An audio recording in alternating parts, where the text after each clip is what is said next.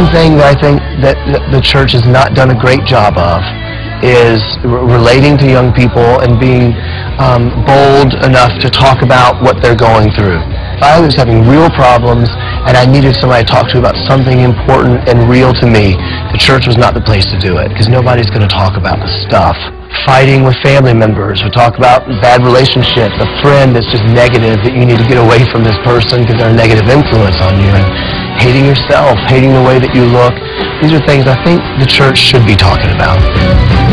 You come to me when gone out of red. You tell me that's well-being.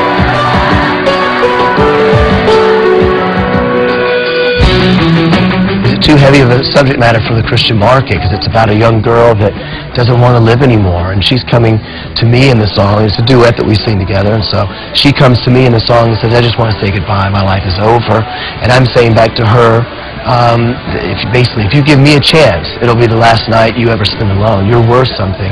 And of course in the song it's meant to be God talking to a person, and I really felt that was a little heavy for the Christian market, but I mean, it's got thousands and thousands of responses, letters, MySpace comments. I've talked to people face to face. This song changed my life. Thanks so much for talking about it.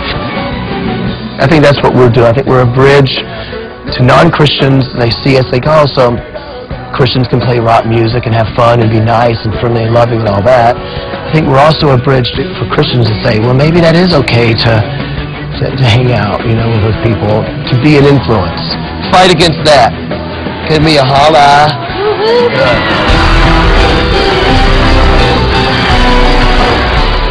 Why act like you're living for Jesus if you're not, you know? God is so real and so powerful that He actually is the best thing going. People are starting to see love as acceptance. So therefore, you know, this is your belief and I accept you for that. It's very relative. He says, I am the way, the truth, and the life.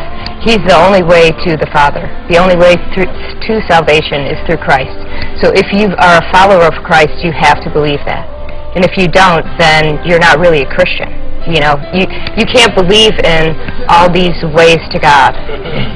If you're a Christian, there is one way, that's it. My mom got deathly ill with cancer when I was in 6th grade, and it was, you know, late November. I was old enough to understand, but it was very difficult, the idea that we weren't going to have Christmas on Christmas Day, because my mom was in the hospital, you know, and not opening any presents, not celebrating the day. My dad was up there, I was staying with my grandparents. And, you know, I think that really kind of taught me at a very young age what life was about. And all of a sudden Christmas doesn't really matter. You just want your mom to be okay, you know. So she say, if I do die from cancer, you can't be mad at God. And I always locked it back in my memory. God has a plan. He does whatever He wants to do, and He's great no matter what. I think if I could encourage, especially young people in anything, it would be not to wait until you're an old person to make a difference for Christ. I know I talk to a lot of young people that feel like one day down the road, either in college or after I have kids, I'll get things sorted out and I'll be a good Christian man or a good Christian woman, something like that. And I know I talk to a lot of young people that say, I don't have anything to live for, nothing's real, I don't want to fake it, I'm tired of all this. And that is when Jesus became a friend to me. He became my best friend, and He would never leave me, He would never forsake me, and whenever I needed to talk, He was always there for me and gave me hope. It was the only thing that gave me hope at all during this time.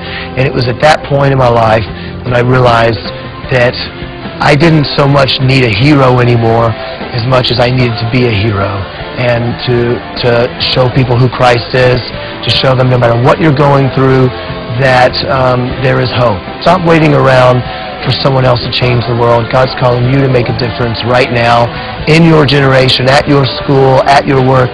You are not too young and you are not too stupid.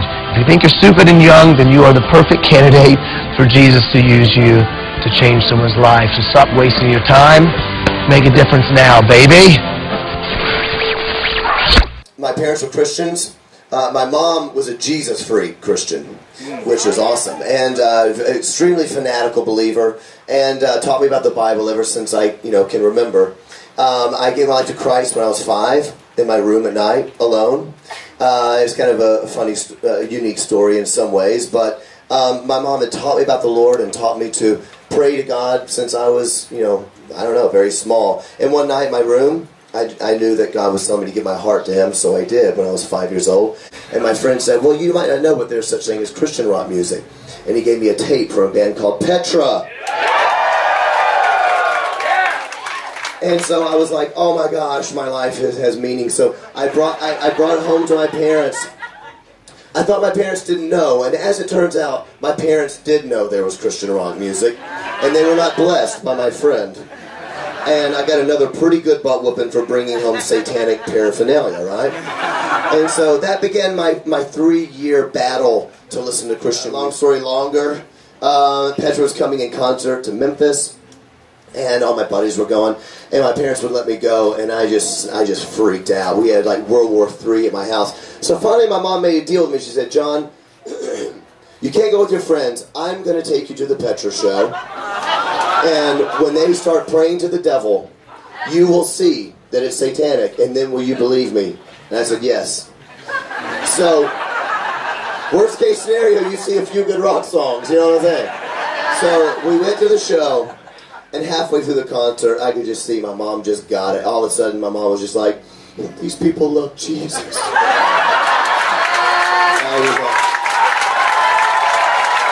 So there you go.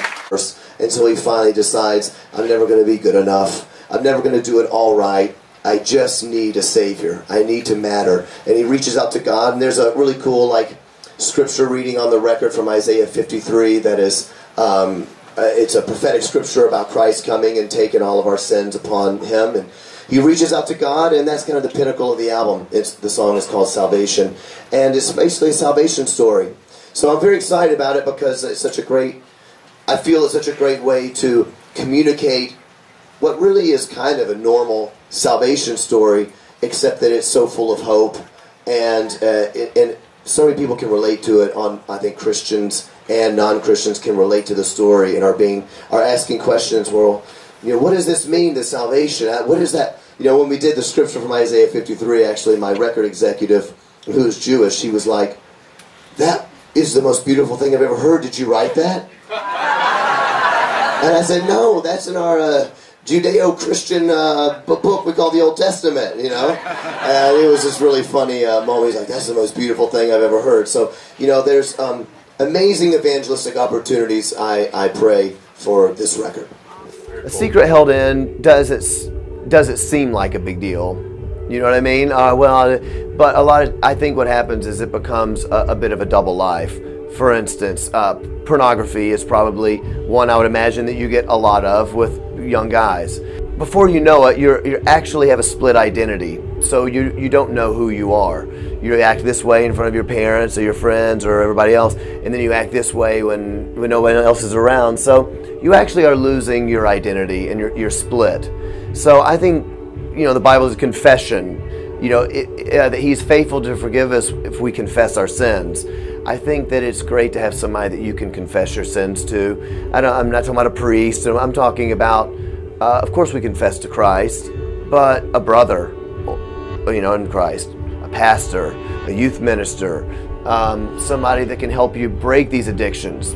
Because addictions are things that, that's what they are. You're not free. You are addicted to something, Silly as it is, I quit drinking Dr. Pepper. That was my #1 addiction of my life, I literally wake up and I'd be like, oh, this day sucks. I want a Dr. Pepper. As silly as it is, it was the thing I was running to kind of make me feel better, And I was just like, I've had enough of this addiction, So I just stopped and I broke it, and it just feels good to not have to have that in my life. But there are really dark addictions that we can have, whether it's lying or whatever, pornography we've already talked about, or cutting, or depression, all these things. So I think to have somebody confess it to, they can help you change, because you need to have an identity, and we believe that your truest identity is not in the clothes you wear, the music you listen to, the new gadget that you may have, the new app. Your true identity as a Christian is in Christ. And He makes you a new creation, so then all those things don't matter so much.